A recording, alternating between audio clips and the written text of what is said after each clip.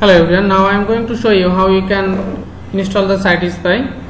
So first you need to log in into your cPanel account. I already logged in. Just go to the MySQL databases. Create a new database, give a name,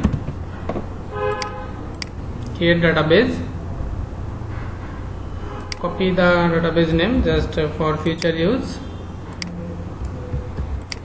go back,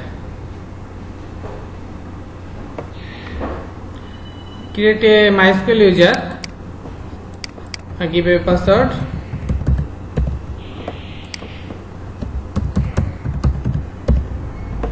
create user,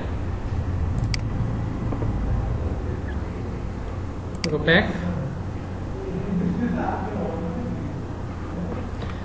then add user to database, new Rajshahi underscore SiteSpy, add,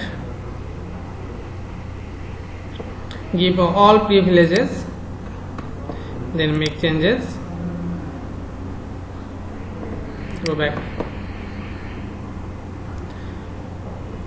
Database creation is completed, close the tab. Now you need to upload the file, the zip file, file manager, go to the file manager,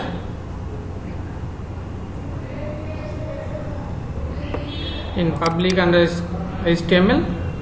I have already uploaded it, so here is my file, SiteSpy.zip file. Just you can upload, click upload, select file and select.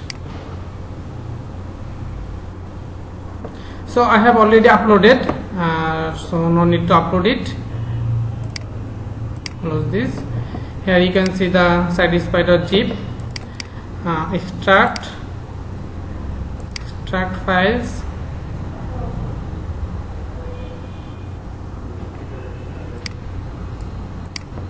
it is in a folder. If you want to install it in a root folder, just move these all file, select all, then move the root directory, move files.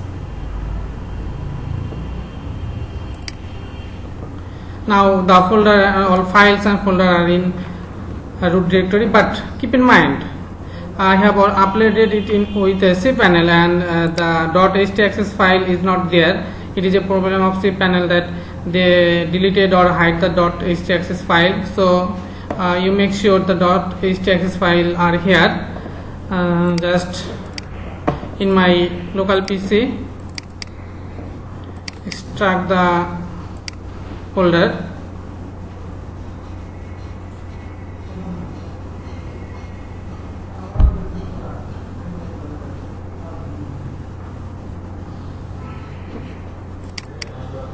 so you can see a .htaccess file is here.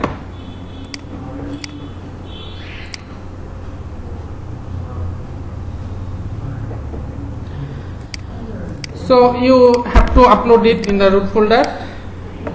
I recommended to use FileZilla or any FTP to upload the .htaccess file. I have already logged in here. So I just upload the .htaccess file in the root.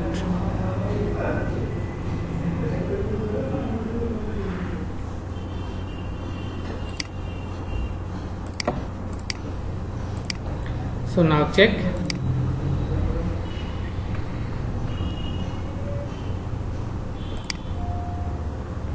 Okay, the .htaccess file is hidden. So go to the new Rajshahi.com.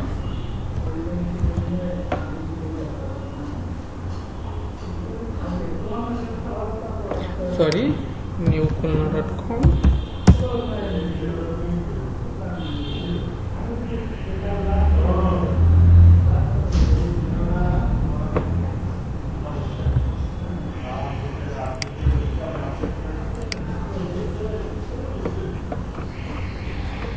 So in the right side you can see some configuration that is needed for your server. In my case all are great, okay, supported. So go to the install SiteSpy package. The host name is localhost, that is the database host name. Database name, in my case the database name is Nurashahi, and database username same, and database password,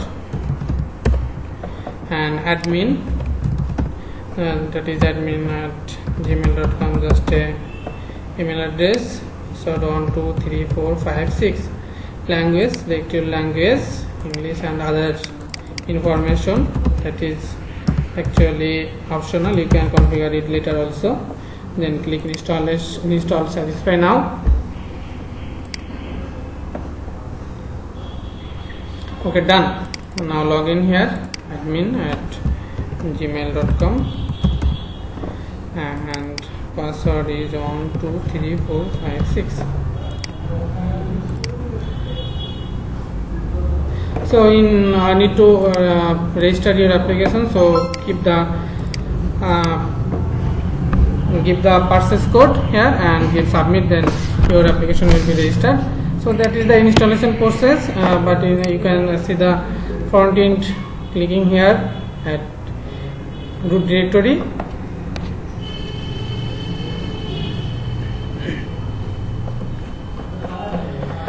So that's all. I think it may help you. Thank you very much.